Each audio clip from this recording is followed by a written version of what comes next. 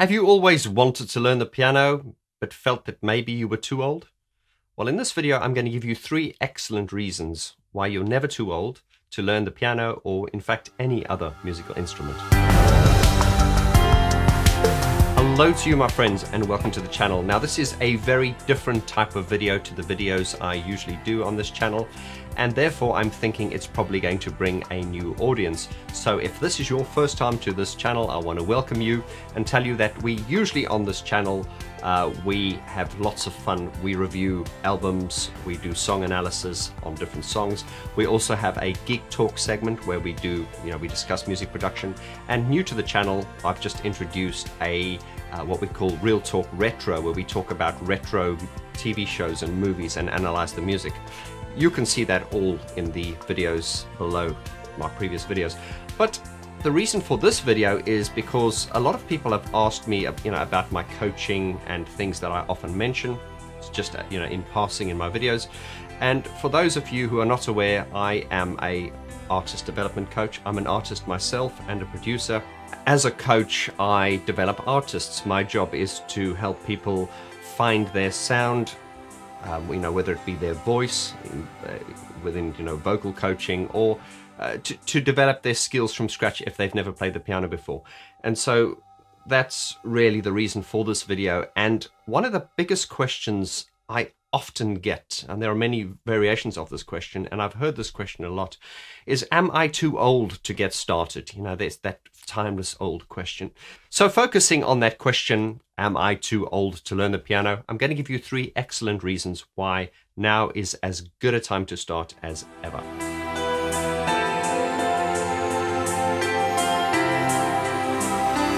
Reason number 1, desire trumps youth. And what I mean by that is, one of the biggest challenges we face as a human being, and this never goes away, you will face this all your life, is this feeling of always feeling too young and then feeling too old.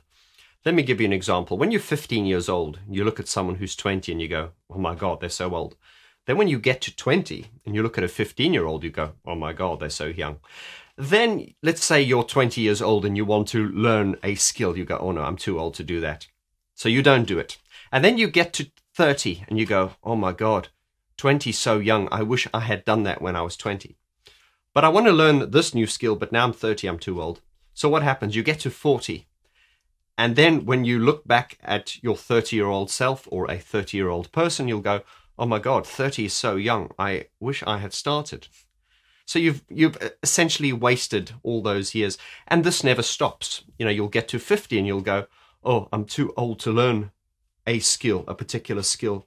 Then when you get to 60 and you go, oh, 50 is so young, I wish I'd learned it. So you can see how, as a human being, that never stops. And, old people will always tell you that. And I'm here to reinforce that, that is indeed the case. Now, desire and intention are 2 of the most powerful psychological traits of the human psyche.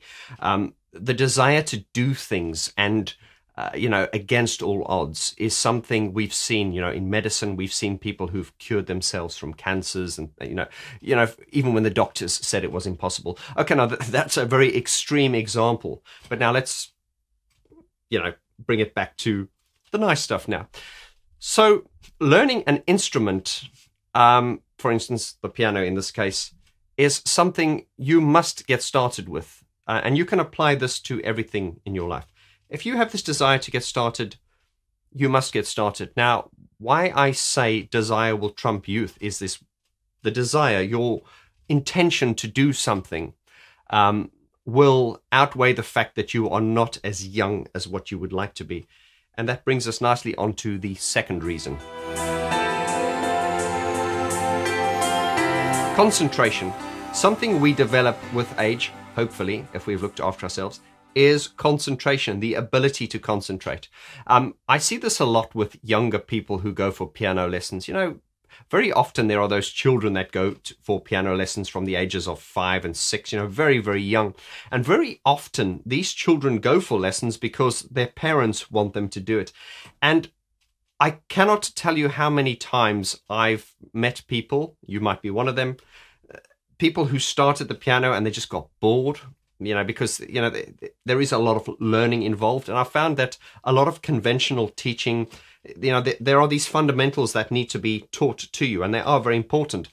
But a lot of the traditional training, and it depends on the teacher, a lot of it can be very boring. And this is why a lot of youngsters will start the piano at 5, 6, 7, or 8, and they usually get to about typically grade 2 or 3 or 4, and then they drop out. And I cannot tell you how many times I've heard people, especially in my time in piano bars, when people would come up to me and, we'd have a conversation, and they would say, oh, whenever they see someone playing the piano, they just wish they'd carry on with their lessons. And then I would always say, well, why don't you get started again? Oh, no, I took it to grade 3 and I got bored and I stopped. That is a common question. And a lot of that is to do with children's concentration. Now, very often I've seen children that are very reluctant to go for piano lessons. John, have you done your piano? You need to do your scales. I don't want to do my scales. You have got to, there's that pushy parent thing. And not always, but it is a very common thing where children just, it feels like work. And then, as we are designed as human beings, as you get older, you go, oh God, I wish I had carried on with that.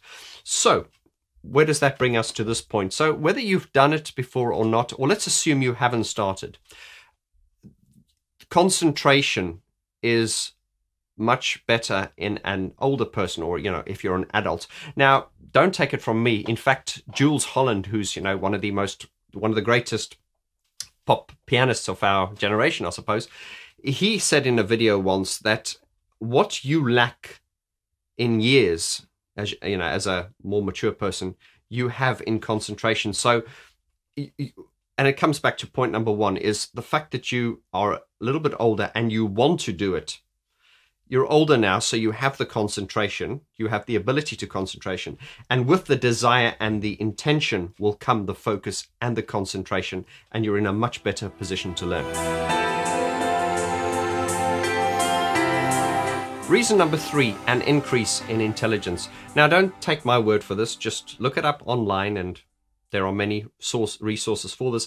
There was a fascinating story I read once, and this is going a little bit off topic.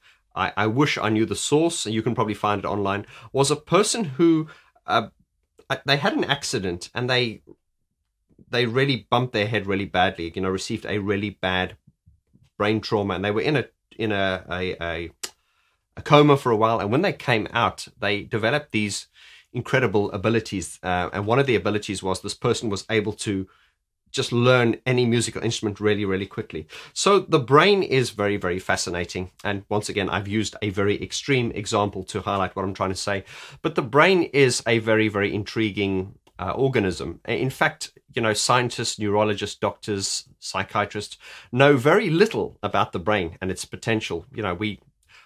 We talk about the human body, everything from the neck down, what they call is just plumbing. It's just plumbing. But from the neck up, it's very, very complex. And the brain does intrigue us very, very much. In fact, what we don't understand, and of course, I'm no expert on this, I've just read a few things.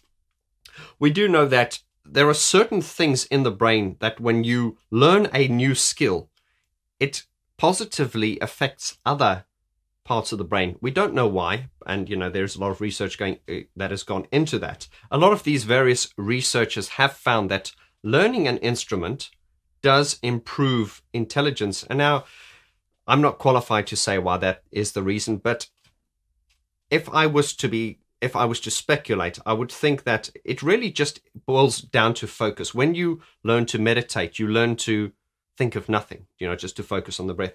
And meditation helps with concentration. Now, when you are deeply focused on a task, like learning something, like learning a piano riff and a scale, I think it is that focus and that concentration and that repetition that drums it in to you, and that actually stimulates other parts of the brain. As I say, look it up. Learning a musical instrument has been shown to increase your intelligence, your vocabulary and everything. And I think it's just because when you stimulate one part of the brain, it stimulates another part completely as well. There are many other great benefits to learning the piano or any other music instrument, relaxation and, a sense of fulfillment. But I just wanted to focus it on those 3 reasons. But I can guarantee you there are a lot more reasons. So whether you decide to learn it by yourself, online or, with a teacher or with me.